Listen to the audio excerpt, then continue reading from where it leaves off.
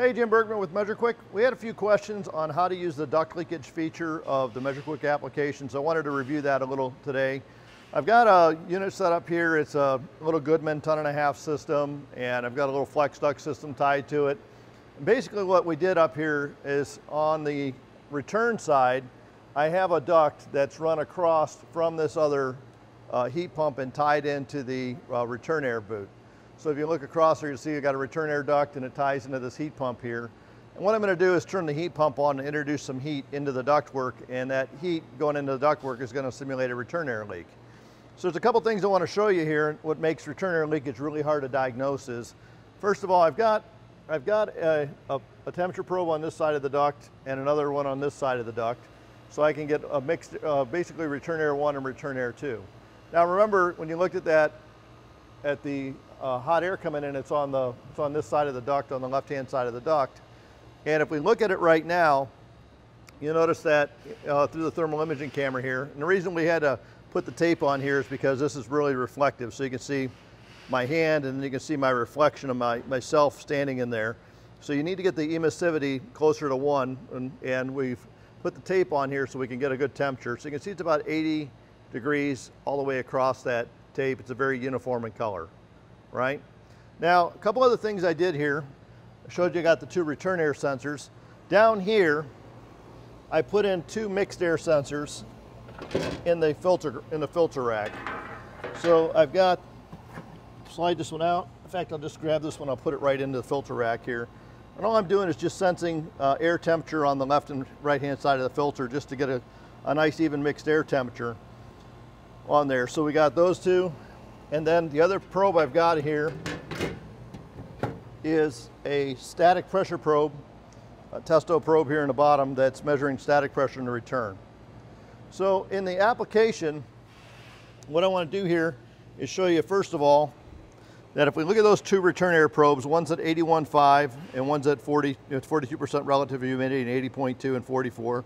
So pretty close. And the mixed air, the 2 mixed air at 79 and 44 and 80 and 42. And then our attic air, which is that probe up there, is at 76.3 degrees. I'm going to go ahead and turn the heat pump on here. So turn this to heat and turn it to 78 degrees. It's going to take a second to start here, and once it gets running, I'll show you what's happening on the return air side. All right, so you can see now I've had this running only for just a couple seconds here, and I want you to notice a couple things. Our mixed air sensors now are one's at 84 and one's at 81. And then our attic air is at 106 degrees. And our 2 return airs, we're at 81 on this side of the duct and we're at 88.7 on this side of the duct. So the moral of the story here is that if you're measuring return air in a single location, right, it seems like it would lie to you, and it is. If we look at take the thermal imaging camera now and look at this duct work, you can actually see the gradient. That you can see that half the duct is hot and the other half the duct is cool, right? So you can see there's quite a dramatic, I'll back up just a little bit here, you can see there's quite a dramatic difference on there. And the reason this happens is air is very laminar in a duct. So when we have a leak on this side of the duct, all that hot air is going to go down. It's literally going to go down this side of the duct. If you're measuring over on this side of the duct, you're never going to see that return air leak, right? So one solution obviously is to use multiple probes, and that gets expensive but it's definitely a good solution. But I want to show you something here also, is that we have a test in here for duct leakage. So in the upper left hand corner is a little house, and then under quick test you can select duct leakage screening, and you'll see down here that we have a return air, a mixed air 2, and what I'm going to do here is actually I'm going to go in and I'm going to delete one of my return air probes, because the return air probe that is at 81, that's at 91 degrees, I've just put in there temporarily so you guys could see that, and I'm just going to map it back to outdoor air. What I put it in there for was to show the 2 temperature differences between them, but what that was doing was averaging the 2 temperatures. So now I'm going to go back in here. We'll go back into the duct leakage screening, and you're going to see that we have about a 12% loss in our ductwork right now. A 12% capacity loss, and 7% of that's due to duct leakage. So return air dry bulb is 81, the mixed air temperature is 87.9, mixed air 2 is 82. And again, even clear down at the bottom where those are at in the filter, after they go through the filter, even though the air comes down and sort of crashes in the bottom, they still have quite a bit of difference, 6-degree difference between them. And our attic air up here is only 112 degrees, which is not that hot for a typical attic, right? Return air static at 0.25 and estimated airflow at 600 CFM. So you can see that we can use MeasureQuick and a couple of probes to pretty quickly estimate how much capacity loss and what our estimated duct leakage is on this. Down at the bottom here, we can have also put in our length of a run. So this length is 10 feet and we're at rectangular duct and our duct is 20 by 8. And if we were to take in, put in our R value, like we had R8 duct, then it would show you, oops, I'll go back to duct leakage screening here, must have bumped it, dismiss. Okay, we'll put that back in there, rectangular ducts, 20 by 8. It'll show you then the capacity loss for the estimated duct leakage. If I change the insulation value, you'll see that changing with the, so we calculate basically in the app, we look at the insulation value, the length of the run, the outside perimeter of the run, and then we normalize it to 25 pascals like you would on a duct tester. So it does all those calculations for you. Now let's talk a little bit how MeasureQuick could find that, and let me go ahead and turn on a couple other probes here. So, which I'm going to have to grab. So give me just a minute, I'll get set up and I'll show you how MeasureQuick could pick up the duct leakage. All right, so let's talk a little bit about now, you know, I just did the duct leakage screening, but let's talk a little bit about now how MeasureQuick just picks this up in general, right? So again, I've got a return air probe here, and one of the things I always suggest to you guys whenever you're doing your work, you know, obviously this is mounted a return duct, but you would go upstairs and look at your thermostat. If the thermostat's 75 here and you're reading 80 degrees coming down your return, pretty good indication you might have some duct leakage issues to identify. But here, all I've got running right now is I got a return air probe, I've got a supply air probe, I've got a suction line and a liquid line probe down here on MeasureQuick, and still return air static. And if we take a look at the application here, and it's and we just scroll through the results here, you're going to notice that my superheat looks okay. It's a little bit on the high side. Liquid line temperature's a little low. My indoor return air wet bulb and dry bulb are in the 82-degree range. Well, my supply air is going in and out, and that's most likely due to the duct leakage. I'll hit the flag here so you can see this.